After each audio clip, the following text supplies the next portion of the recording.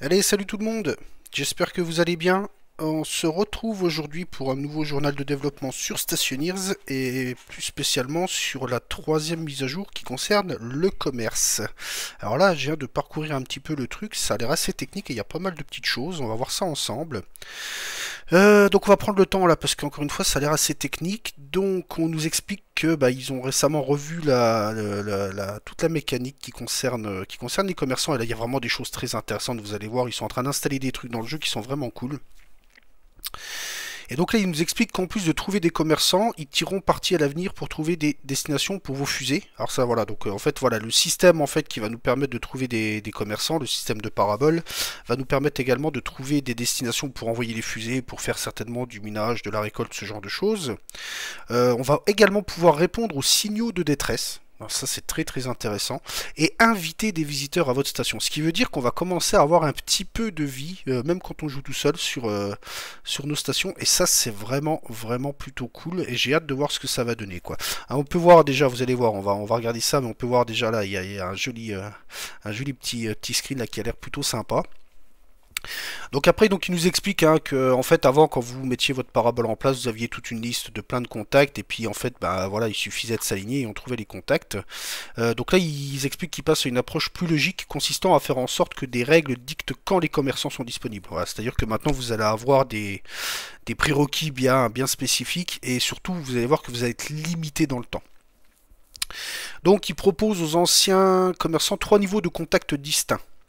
Donc les contacts actuels ont de plus en plus de difficultés à être contactés et traînent environ 20 minutes avant de partir. Donc ce qui veut dire que voilà, donc vous êtes limité dans le temps, vous pouvez pas vous aligner et puis on reste là et puis on vient quand on peut. Non, non, c'est-à-dire que vous allez avoir environ 20 minutes pour vous caler sur un commerçant et puis le contacter. Donc voilà. Alors, là on voit également, ça doit être une nouvelle parabole, celle-ci. Donc les contacts doivent être résolus par la parabole. Donc j'imagine être résolu, c'est être trouvé par la parabole avant de pouvoir déterminer avec quelle précision elle est pointée vers le contact. Donc le temps de résolution est déterminé par la puissance de sortie de la parabole. Donc ça c'est très important, multiplié par l'alignement de la parabole. Sur la puissance de résolution attendue du contact. Donc ça veut dire que voilà, donc chaque contact va avoir une sorte de puissance de signal sur lequel il va falloir se régler et en plus il va falloir bien régler la parabole et lui donner assez de puissance pour qu'elle puisse se caler correctement. Donc si on n'arrive pas à se caler assez rapidement sur le contact, apparemment ça indique que vous n'êtes pas du tout proche de la cible et que vous devriez essayer un angle très différent car les niveaux de puissance effectifs évoluent de manière exponentielle avec précision. D'accord. Donc alternativement, le contact peut avoir une puissance attendue très élevée. Voilà, donc c'est-à-dire que voilà, il va demander voilà, une grosse puissance pour être contacté. Et ils nous expliquent qu'en fait c'est notre parabole qui sera tout simplement pas assez grande pour se caler dans un délai raisonnable. Donc le processus de résolution n'utilise que 10% de la puissance réelle sur laquelle votre parabole est réglée. Alors ça j'ai pas spécialement compris ce que ça voulait dire. Je pense qu'on verra ça dans les faits, comment ça se traduit. Et donc du coup là en fait on va voir qu'une fois qu'on s'est calé sur la position des contacts, on pourra appuyer sur le bouton d'interrogation. Donc, donc on devra balancer assez de puissance sur le contact. La boîte de dialogue d'interrogation vous informera des calculs en cours. Donc on va avoir une visibilité sur tout ce qui se passe au niveau du calage de la résolution. Excusez-moi. Donc si la puissance est trop faible ou qu'on n'est pas bien calé, vous ne pourrez pas démarrer le processus. L'interrogatoire a également une exigence de temps. Donc c'est ce qu'on expliquait tout à l'heure, vous allez être limité dans le temps. Les contacts les plus durs prenant beaucoup plus de temps, bien évidemment. Il faudra utiliser des puissances plus élevées pour vous assurer de terminer avant que le commerçant ne s'en aille en fait. Et en fait, une fois que le calage est terminé, on pourra faire débarquer le commerçant de la même façon qu'avant. Et donc là, on peut voir qu'on a deux nouvelles paraboles. Donc celle-ci, qui est la parabole de base, devient la parabole moyenne. Voilà. Ensuite, vous avez la petite. Voilà, donc ils sont toutes les deux des paraboles mobiles, du coup, qui tournent, qui se calent.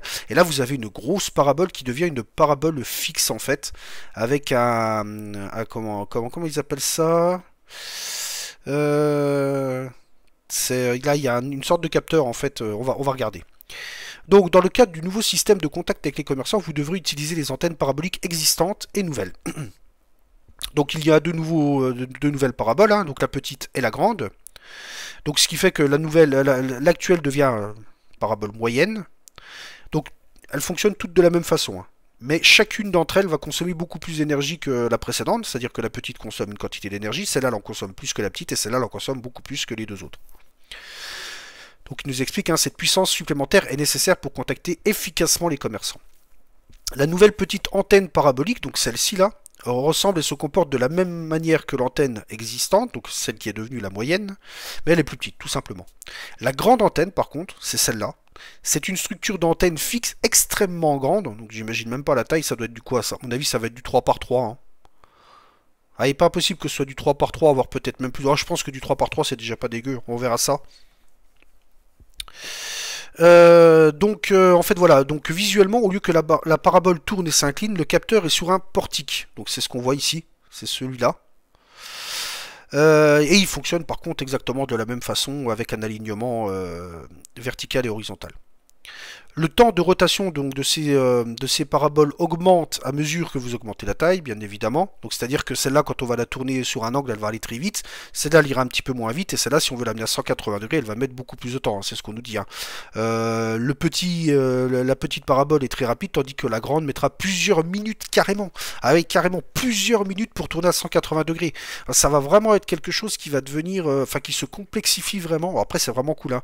C'est-à-dire que ça va vraiment devenir un pan de gameplay à part entière de s'occuper des commerçants, et donc c'est vraiment cool quoi.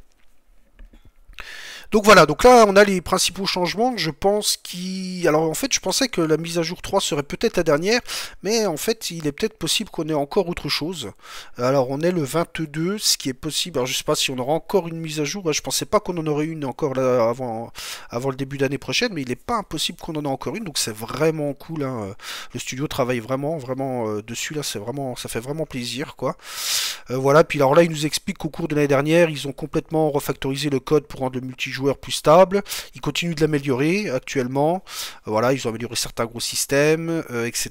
Et donc voilà, tout cela en passant à un cycle de mise à jour hebdomadaire. Alors j'aime bien moi ce système de mise à jour hebdomadaire. Ça permet déjà de toujours se tenir au courant régulièrement de comment avance le jeu. Les mises à jour sont plus petites encore que là. Là, pour le coup, on a quand même pas mal de choses qui sont implémentées toutes les semaines et c'est quand même plutôt cool. Et donc là, ça me donne vraiment envie de retourner sur le jeu pour voir un petit peu comment ça se traduit dans le concret.